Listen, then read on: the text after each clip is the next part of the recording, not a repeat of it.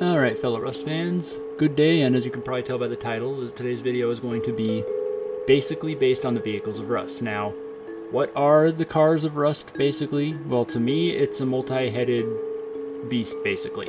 What you got here isn't just a source of transportation. It works great for that. It's actually, in my opinion, a little bit better than horses in many ways. I'll kind of go over that in the first video of this three-parter here. If you haven't checked that out yet, I'd strongly suggest you go back and check it. If you can stand my voice and me rambling. If you can't, then don't.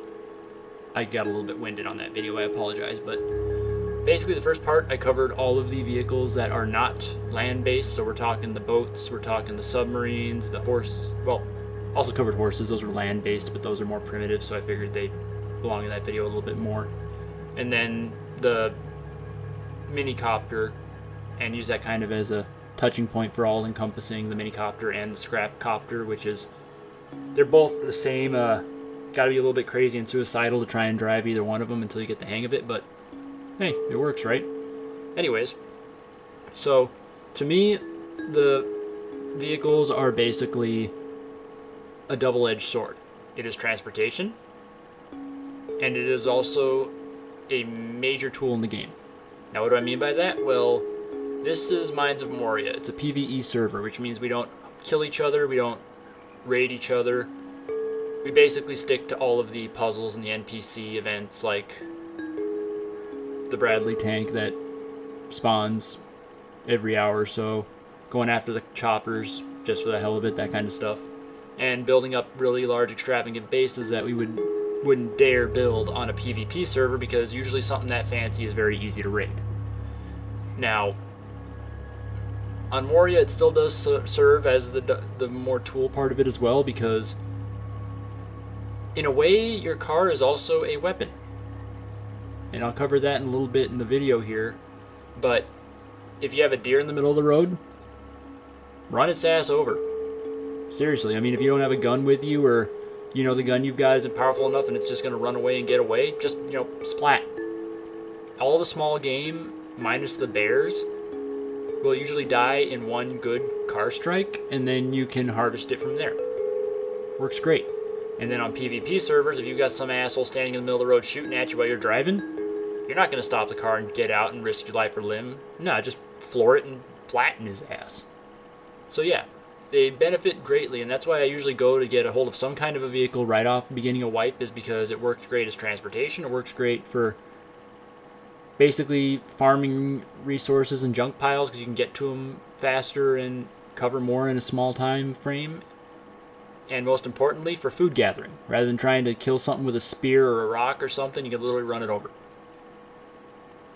So all in all, it's a very versatile thing to start out with, especially with the introduction of the camper module, which I will cover later on in this video. I kind of was prompted to film this in the beginning in October because they had just released that, and I figured, okay, I might as well do an expose on all the vehicles and cover the new one that everybody was so hyped about, which was well versed. I mean, it's got some good points, it's got some shortcomings, but it was a very, very prominent addition to the Rust gameplay, both PvP and PvE, which is saying something.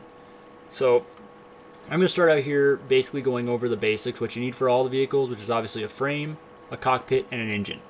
That's probably going to encompass part 2, or this video I should say, because there's a lot of information there, there's a lot of modifications you can do. Then I'll move on to cover the modules you can get for them, either by hunting them down on junked cars out in the open, or researching them and crafting them, which most of them are available to do. And then from there I'll move on to the double modules, which take 2 of these slots. And then I'll cover the new camper module and basically my daily driver, with some of the hints I picked up along the way that make it why my daily driver is basically the car I build every reset. Now, we'll start out here with the basics, engines and cockpits. Now, this is what we call a cab-over engine, or what I call a cab-over engine. The game refers to it as a cockpit with a vehicle engine module. Now, it's got a small little 70K engine with 5 basic parts. You basically find one of each of these parts in those blue bins that are either with the junk piles or Most of the time when you see those cars that have barrels standing around them that look more like cars than, well, this does, usually there's a blue parts bin somewhere around them and you can farm some parts and some scrap from them. So very easy to get the starting parts for one of these modules, as well as it being rather efficient in fuel. Now, normally, I won't say it's more often to find these on 2 frames, but there's 3 kinds of frames here. This one's what I call a 3x. It's a 3 module frame. It's literally got space for 3 modules. And then if you get a 4 module frame, or a 4x as I will refer to it in this video, you've got all 4 options here, which, as you can imagine, that means you got more room for more modules if you so choose. Now, there's also 2 module frames, and there's actually one right outside here. Oh, sweet daytime. Where there was, it might have decayed. Nope, it's right there. This is what you'd call a 2 frame. Now, these are the most suitable when it comes to the cab over engine module, strictly because this gives you 2 birds with 1 stone. It covers the cockpit you need and the engine you need to be allowed to let this thing off of the vehicle rack in there. And then you've got room for a single module of your choice, which in my case is usually the storage module, which was on that car in there, because it expands your inventory quite nicely. Now, is the cab over engine limited to a 2 frame?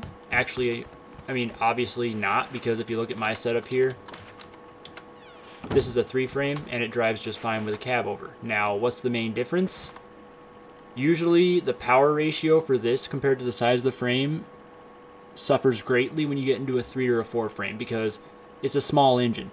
It's basically like trying to tow a boat with a Volkswagen Bug. Is it possible? On paper, yes. Is it actually beneficial to do? Absolutely freaking not.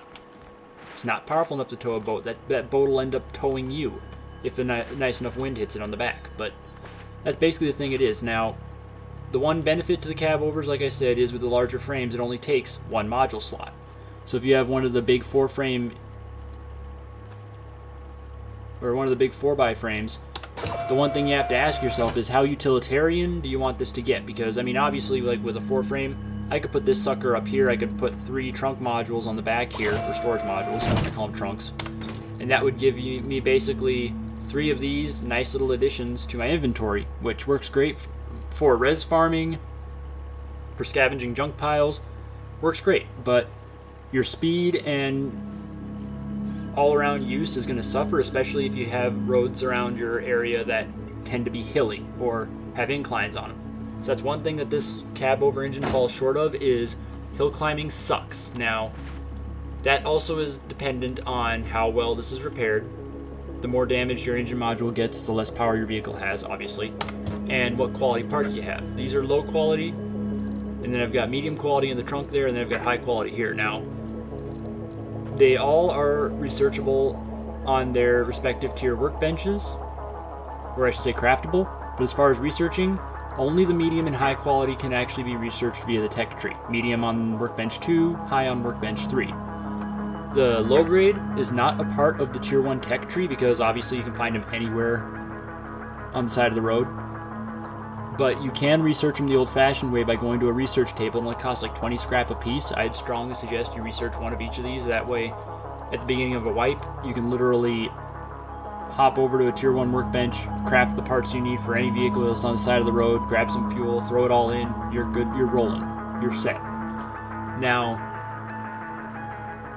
I wouldn't suggest doing it right now, because December's wipe is supposed to include a blueprint wipe, which is why, one, I figured I better finish off this video project now, because I'm going to lose all of my researched modules and engine components and all that, which is going to suck, but I'll survive. But also because if people are starting afresh and they want to get into the vehicle scene a little bit more, they've got all the information they'll need in this little short series of videos. Now, going back to the quality parts, if you have a cab over engine on a larger frame and you've got all high quality parts in there, you'll do okay, because a cab over with all high quality basically functions like a regular engine module, one of these, full of low quality parts, meaning you can actually climb hills rather significantly well, which I'll show kind of a comparison here of a high quality and low quality in a cab over going up a hill. I've got one right down the street from my base here. and you'll kind of see what I mean there. Now, the other major thing is fuel efficiency. The cab over is a lot more efficient than the vehicle module. I mean, if you look at the sucker, small, fewer parts. It's kind of like, once again, the Volkswagen Beetle. What's the difference between with a slug bug and a pickup truck? Slug bugs can get a hell of a lot farther on 1 gallon of fuel. And especially in the beginning, when fuel's kind of limited to the number of red barrels you can find, or the number of animals you can off and harvest for the fat, for the resources. Yeah, efficiency's pretty good. Usually I end up starting with just grabbing one of these off the side of the road, get a lift, and I work with that until I get enough fuel that I feel, you know, comfortable of upgrading. So, what I'm going to start doing here first is, you've seen the cab over. I'll show you what is more considered the standard setup here. Oh, get a life.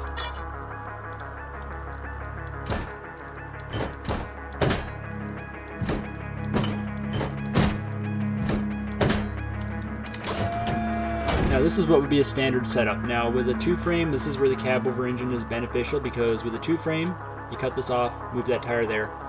You literally have the sports car of Rust, because all it is an engine and a cockpit. Now what does that leave you with? Transportation and room for 1 passenger. Which, I mean, if you play solo, there's nothing wrong with that. But if you're like me, who plays solo and is a little bit of a pack rat when it comes to stuff, finding anything on the side of the road or running over any animal and having to harvest it, you want to have room for a trunk. So for me, any 2-frame is usually a cab over engine setup. I very rarely will take out the junk jalopy here. Now, main difference between the engine modules, like the cab over engine, you only need 1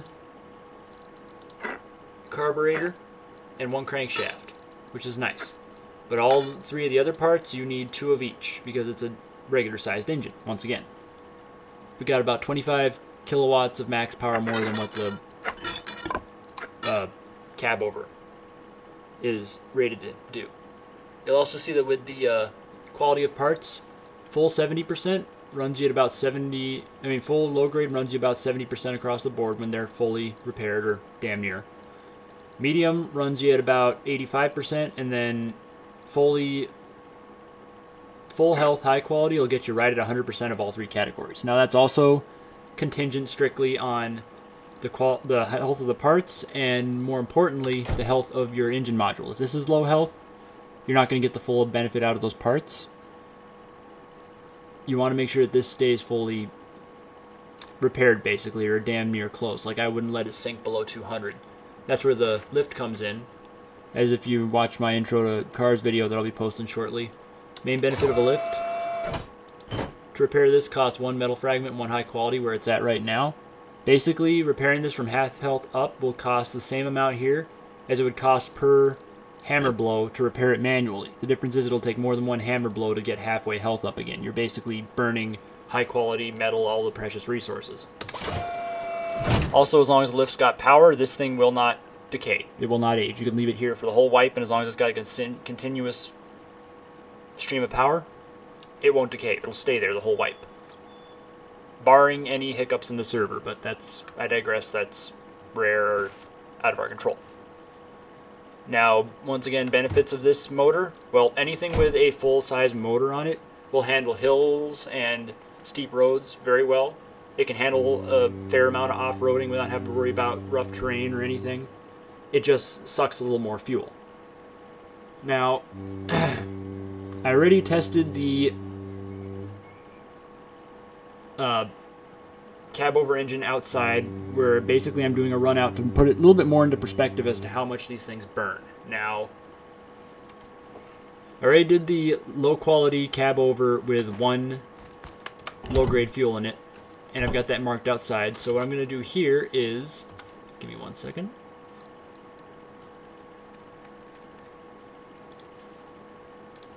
I'm going to start creating the marker for this buddy, which is going to be, we're going to see how far this thing can travel on 1 low grade in comparison.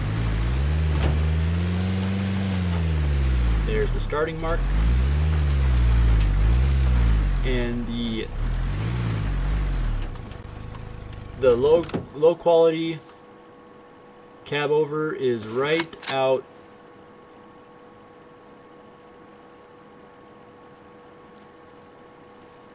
I can't even freaking see it. It's way down there. I mean, it was pretty decent. So, without further ado, let's give that a shot. Gotta dwarf this down to 1 fuel. We'll see how far it travels.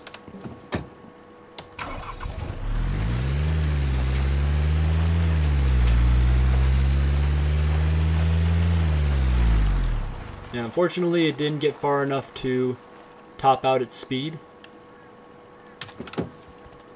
Well, I'll be dipped. It didn't do too terribly awful in comparison. Now, the main benefit I saw was... Oh, hold that thought.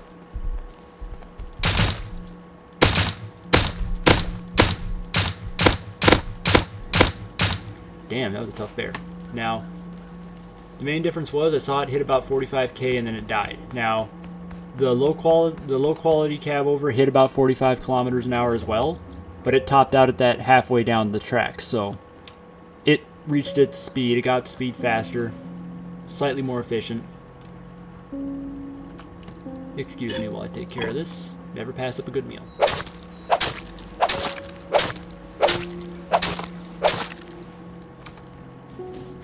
Now, if the car had been fueled, I would have showed you what I meant about hunting, because especially that pig, that would have been a 1 swipe down.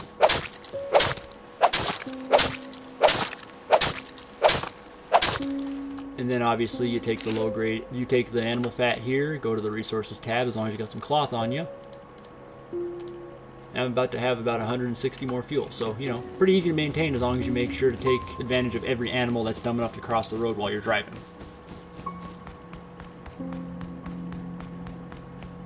Now, just for a light comparison here,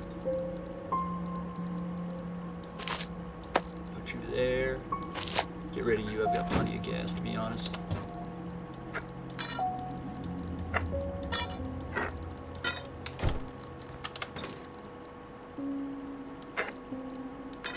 I'm going to swap out here for the medium grade stuff.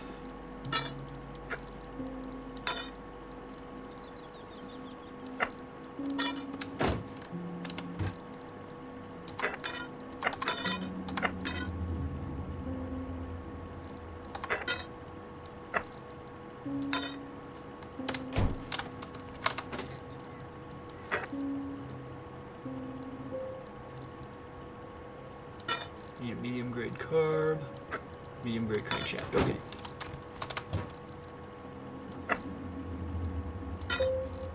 Now remember what I said earlier. This hit about, I'd say, 45 kilometers an hour. Gas. And I hear a fucking chopper. Great.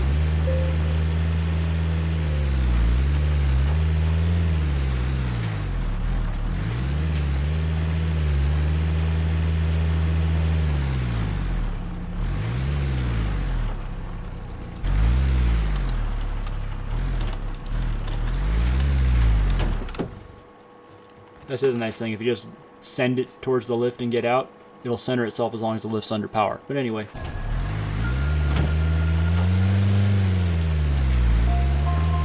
As you can see, with the medium parts, handling and responsiveness is a little bit improved. So we're going to try that test one more time here with the 1 can of low grade.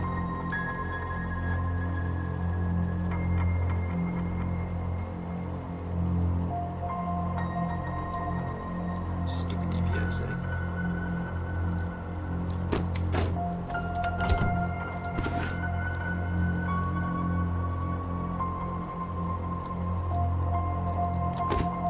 Alright, let's give this sucker a shot one more time.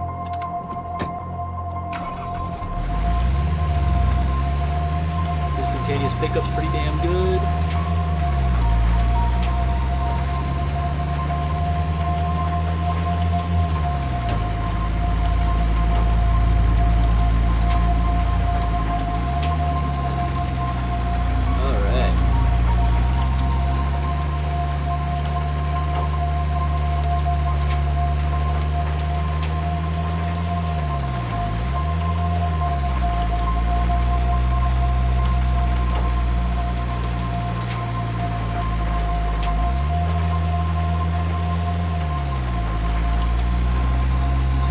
topped out at about just shy of 80 kilo. And this is all on 1 can of fuel.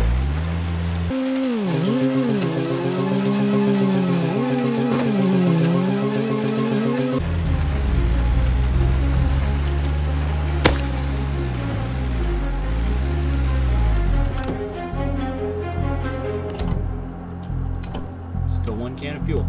I'm impressed. Once again, for fuel purposes, never pass up a good meal.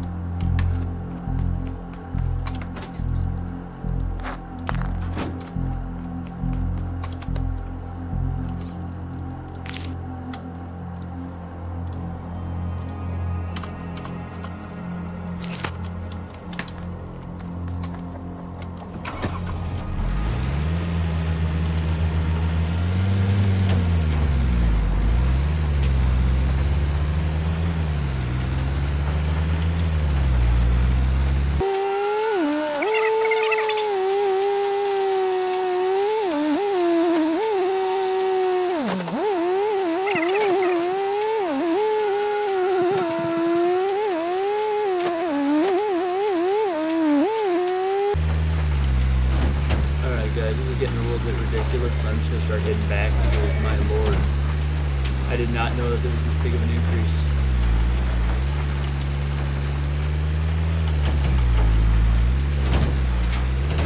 As you can see, it handles off-roading pretty good.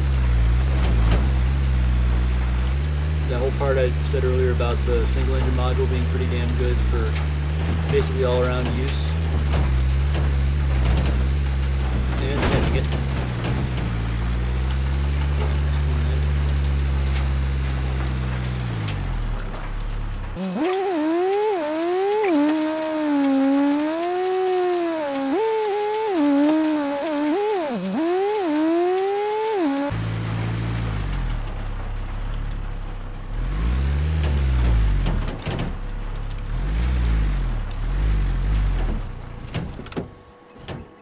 Well, I'll be dipped. 1 can of fuel, folks. So as you can see, just the upgrade from the low grade to the high grade, definite improvement.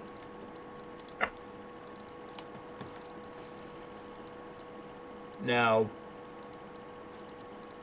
given as that was a medium grade part, I'm not even going to bother doing a comparison with the high quality because I'll be driving in circles for hours. I mean, I'm pretty sure I was close to the end of that one low grade that I had in there, but it was still... I don't think you want to watch me driving around for another 5 minutes waiting for that damn thing to burn up. So, yeah, we'll just leave it as is now. So, then we have the final piece de resistance of the engines and the cockpits. The armored cockpit. Now, major drawbacks, there's a couple. Benefit, it's armored. So, whenever you're running a vehicle in PvP, if you decide to, I would strongly suggest having this one. Because, I mean, if you look at the cockpits that I had earlier, if you look at the window coverage, there's literally half of your body exposed at all times. So if you're playing PvP and you're driving along in one of them suckers, doesn't matter if you got the door locked or nothing. If there's a roof sniper that wants an easy picking, you're done. Now, the benefit to the armored cockpit, which is benefit and disadvantage, is a lot less area to shoot at. I mean, if you look here, this is your windshield. I mean, you can crack open these flaps here, but for the amount of visibility you gain, it is not worth the extra loss of protection in here, to be honest. But it does suck in the fact that literally your field of vision is extremely limited. It especially sucks when trying to pull back into a garage. I mean, it's heavy. It's got a heck of a lot more health to it, to be honest. I mean, it's got like 700 health, and the regular cockpit's got like 3. But all around, I mean, I hate this thing. I never take it out on Moria just because it's cumbersome. And since we don't shoot at each other, I don't have to worry about it.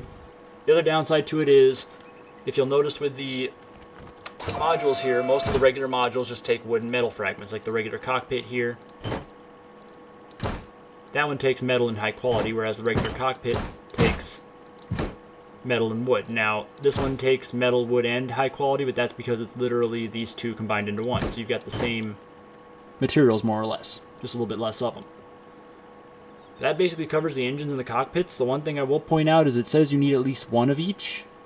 It doesn't specify a limit, which means literally you can take one of these cockpits, you can put that at the back of a 4-frame, you can fill the rest of it up with engines, or you can even take a 2-engine and actually swap this out with a COE as well, and basically just get a 2x module that's got an engine and a half in it, which both the 4-engine, the 3-engine, and the engine and a half 2-frame, all those are setups that I would not highly suggest unless you're close to the end of wipe and you're, for lack of a better term, bored and have plenty of resources, because they're fun to mess around in. I mean, they're a fun little bored as shit, want to do something stupid car, but for daily drivers or for utilitarian purposes of any sort, they are not useful, and I'll show you that in a little bit here with some footage I captured last month building those two and taking them out for a test run. The handling is not the greatest. But yeah, that basically covers the engines and cockpit options available to you. I personally, when it comes to a 3 and a 4 frame, I usually rock the engine and a half setup, because when you get the 3 and 4 frames, it's just a big enough vehicle that the handling isn't too squirrely and the power is majorly beneficial. That is one thing I will cover here, is also the hill climb, which I'll cover for a quick second here. The next segment I'm going to show you kind of what I meant about the quality of parts compared to the power output of these things. Now, you just saw how that single engine module handled the hills and the off-roading pretty well, so we'll keep that in mind here. I'll keep the best of the parts here. I'll start with the low grade here.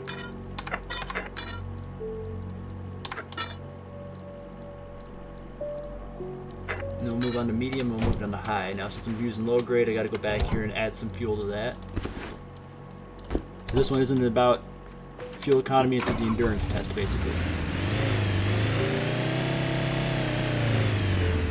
As you can see, watching the power gauge here, or the speed gauge, I should say, backlight on it, climbs it quite a bit slower to its max speed, which is usually around 60 kilo per se. That's one of the weird jalopies you'll find laying around here. Now, for climbing a hill,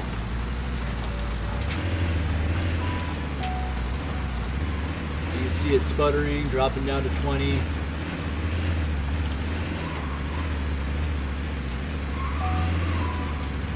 And practically stall out right at the top of that hill there, right? Alright. Perfect example right there. There's also a narrow enough hill I can actually get down without completely destroying this. Yeah, any off-roading with vehicles, you are going to take damage just because they're, I mean, if you look at the suspension on them, they're not meant to handle off-roading. Yet at the same time, if you're like me and you like to drive right up to the resource nodes up there, what the hell, if you got one that'll get up there with the nimbleness and the klutziness of a mountain goat, by all means. With the 84% medium parts, we'll see the difference here. Already hit its 40 kilometer speed, which is nice. Even after hitting a tree, you hit 20, but the stall was significantly less right there.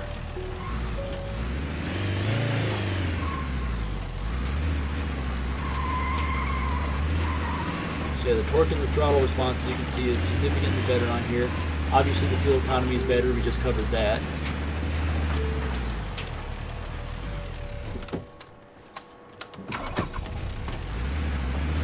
Tackle the hill one more time here.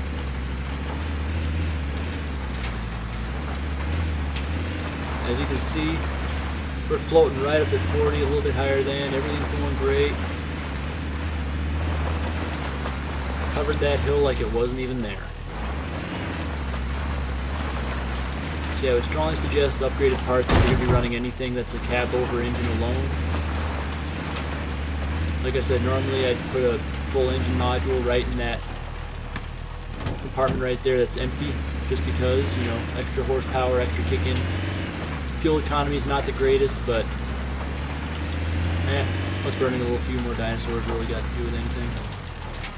So yeah, I'll show you why this is not the greatest of ideas unless you're extremely bored or just that nutsy. One, you basically killed the fuel economy of the 2-frame. I better top that off because this is going to suck a lot more than... Well, it might not take 39, but it'd be pretty damn close.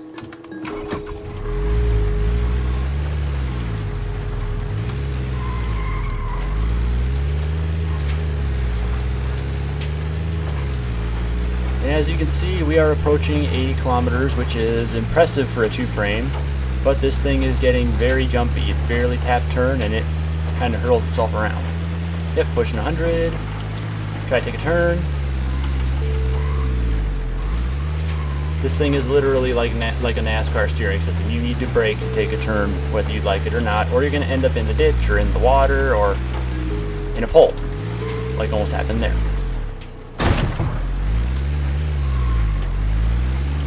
So yeah, extremely squirrely and tons of fun if you have an open area like the desert, but not the best thing for here. Heck, what the heck, let's go send it.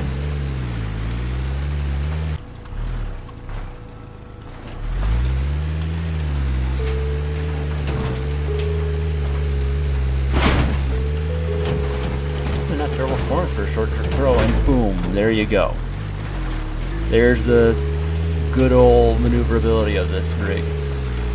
Yeah, that's why I strongly suggest not overcharging this thing. On a 3-tier, or a 3x frame, it actually doesn't do too terribly bad. It's a little bit squirrely, but it's also pretty darn powerful. However, this setup is the best maxed out for a 4-tier vehicle.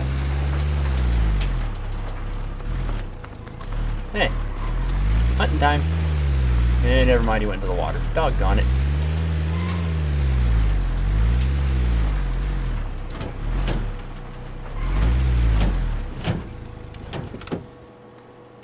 So yeah, we're gonna undo that before I get any more bright ideas.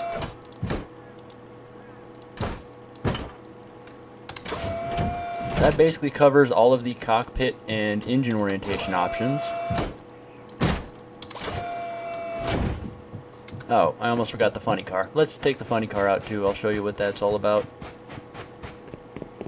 So this Steffi on the server basically coined the PP car. I don't know why they call it that, probably because it seems like a compensation vehicle, which makes sense. I mean, who honestly needs this many engines and needs to burn that much fuel to get from one place to another?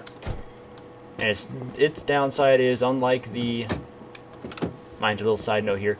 This is the cockpit module I was referring to earlier. You could put a cab over on here to basically make a 3.5 engine car, but this is already grossly overpowered to begin with, and it's only got low-grade parts in it, minus that one crankshaft, so... yeah. We'll stick with the cockpit. But unlike the other option I just showed you, where you have to contend basically with the squirreliness of having way too much power on a small wheelbase, this thing has got the problem of being basically a hard steer. Once you get up to speed, it does not want to turn. And it also takes a little bit longer to get up to speed because it's basically charging all those engines at once.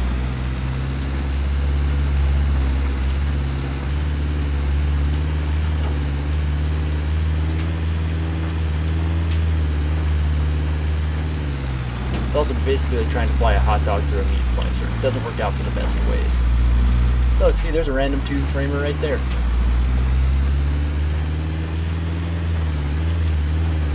As you can see, it's going up and down the hills and terrain here with no issue. It steers like a boat. Burns fuel like a boat.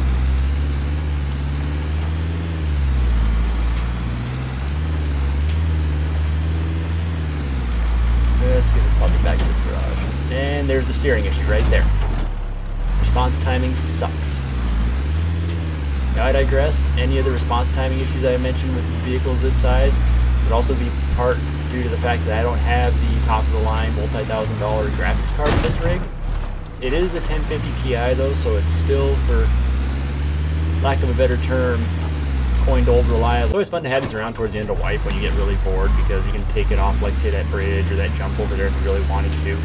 I don't feel like doing it just because whoever made that jump didn't complete it, and just asking for disaster in something this size. I have yet to die inside a vehicle for something other than wildlife, and I don't feel like today's the day where I should start. Yeah, so there's basically a waste of a 4-frame and 3 engine modules. Yeah, well, I hope I didn't bore you too much in this segment of the little car series. hopefully. That's basically what I got for engines, engine modules, cockpit modules. I mean, you got your basic engines, you got the cab over, which is an engine cockpit combo, you've got the basic engine module, which is just an engine, then you've got the armored cockpit, which is bogus unless you're on a PvP world, to be honest. That's just my opinion. Next we'll tackle the fun stuff, which is actually the modules, the single slot modules that make these things so very versatile and so much fun to use. You enjoyed what you saw, and I haven't driven you absolutely nuts with boredom yet, or my voice isn't that annoying to you. Please stay tuned, like and subscribe if you want. I mean, any proceeds I make here will help a lot, help me with my gaming addiction and my computer building, but otherwise, if you want to see all about the modules, including the new camper module and whatnot, please stay tuned for part 3 coming up probably right after this.